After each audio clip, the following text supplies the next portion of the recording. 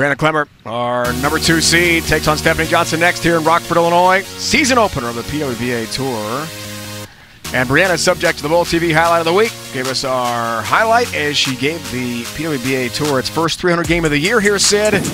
Her first 300 as a member of the Tour in the tournament's second game. Pretty cool, huh? It was very cool. The smile on her face says it all. She's just playing so joyful this year.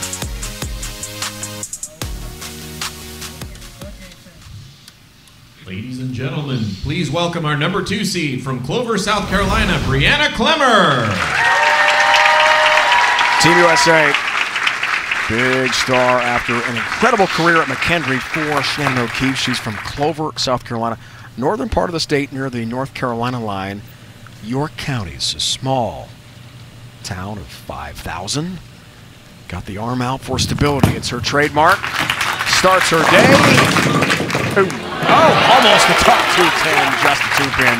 That's much better. Much better. This left lane has been really tricky. I mean, Stefani Johnson has struck 71% of the time on this left lane.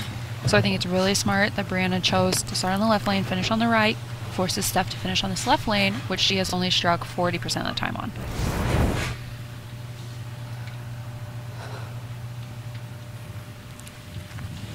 Her arm is out for the first ball, not the spare ball, and takes care of the 2-pin for the mark.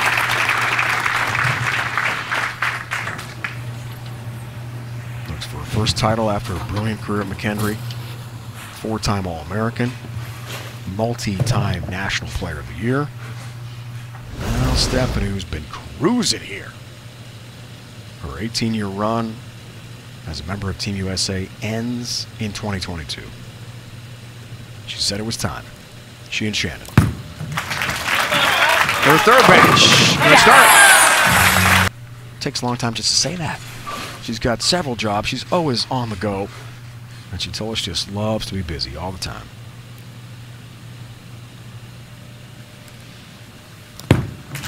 Thinking about bowling right now. Left lane. Oh, ring and 10-pin. Good shot.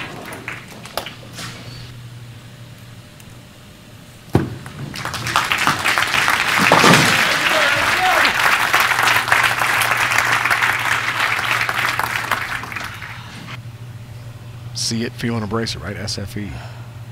That's her theme this year.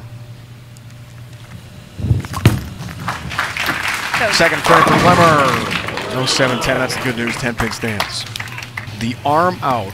Very unique, Sydney. Why does she do that? She does it for a couple of reasons. It all started because she wanted her swing to be straighter.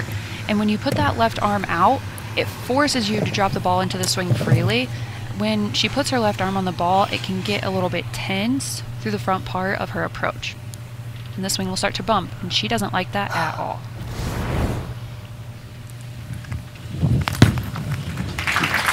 Ten-pin got that. Ever try it yourself?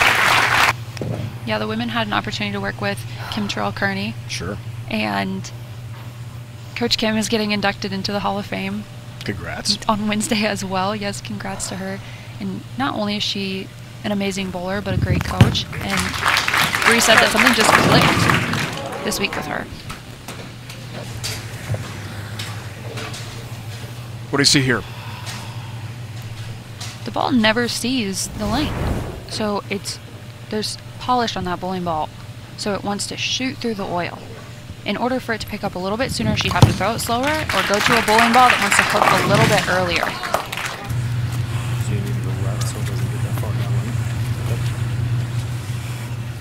Help from tour reps. Johnson trying to take advantage. Right lane. Yeah! All that late kick on the 7-pin. Down it goes.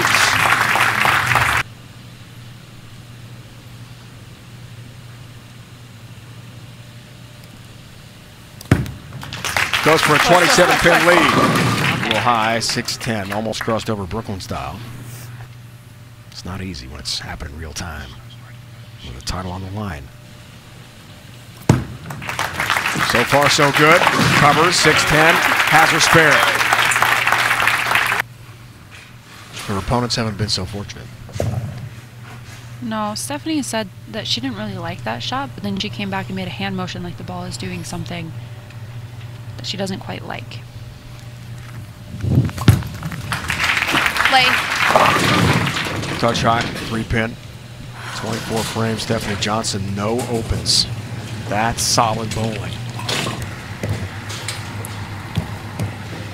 We can see that Bree wasn't as stable as she would have loved to be on that shot, which caused it to be pulled. It was left of where she wanted it to get down lane. We heard her say, push, get through it.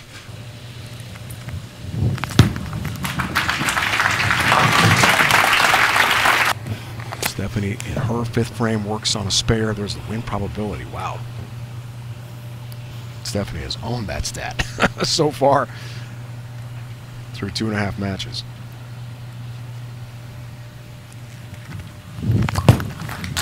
Clemer needs a strike here. Bring a 10-pin, good shot. 10-pin, got it. Let's see if she does.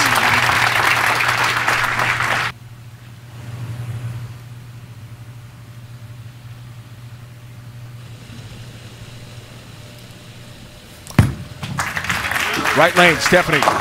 High 6. No, all done. Oh my gosh. She turned away. Looked like the 6-10. Instead, it's a strike for Stefani Johnson plus the bow, which I like a lot. It's her day. It's looking like it.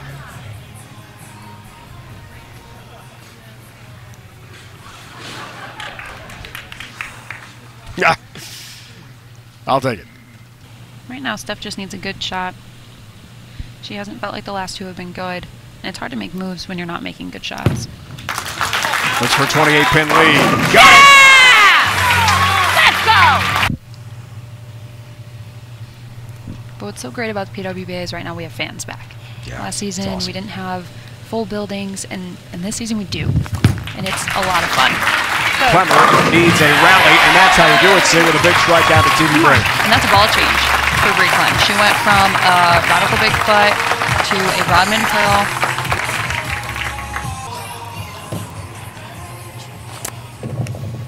The Rodman Pearl is a stronger bowling ball, and so you're going to see Bree's break point get a little bit further right than what it was before. But she's going to stay with the big foot on the left lane. See the max score. Time is now for Clemer. That's a pretty good shot, 10-pin stands. Well, she learned so much from her former head coach, Shannon O'Keefe. And McKendry, the mental game. So much of the physical part of her bowling. And with Team USA.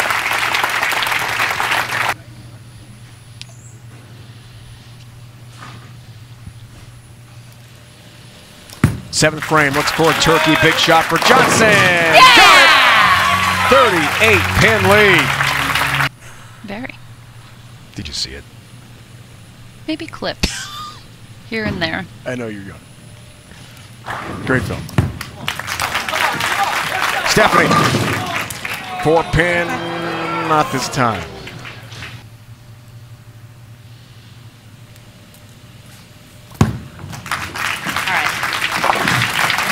There were some great names this week who had 120s, 130s, 140s, 150s on this particular pair that the girls are bowling on. It was tough because the two lanes were quite different from each other. And so we only have a couple of shots to figure out how they differ and if they were different from the last pair. And making great shots in pressure situations like these is even more difficult. Saw the win probability numbers. Now ring a 10-pin. Good shot again there for Breanna Clemer. Members and teammates and all the women on tour that made a video for her grandpa when he was in the hospital. It was very cool. We told you about her great collegiate success. Flashback for Breanna. National champion, McKendry. There she is. Under the bright lights. ITC ISL championship for the McKendry Bearcats and head coach Shannon O'Keefe. And what a run she had. She was throwing the same ball that she's throwing right now. How about that? My tour roommate, Bree Cote, and I asked her why she throws any other bowling ball. Because when we went to Colombia together for Team USA this last October, she struck every time and she threw it. So what was the answer? Why not? Yeah, well, sometimes the bowling balls don't always work all the time. Things do change, right, with conditions. Yeah, we're being a little sassy. But really, it feels like every time Bree is throwing a Rodman Pearl, it's going to go well for her. celebrating a strike. Not enough of those in this match here with Stefani Johnson. Down by 38 late. Looking good for Stefani to continue to climb the ladder all the way to the top seed, Liz Culkin. Each have a major championship under their belt. Each looking for their first win in 4 years. Stefani Johnson held on the 10-pin. Down it goes, cruising to a victory. Wow, she is bowling really well here today. She looks extremely comfortable. Like, almost like this is home to her. She said she had so many memories here. Only good vibes in this building for her. 7 pins wins it here. Sit. And she will take on the top seed, Liz Culkin.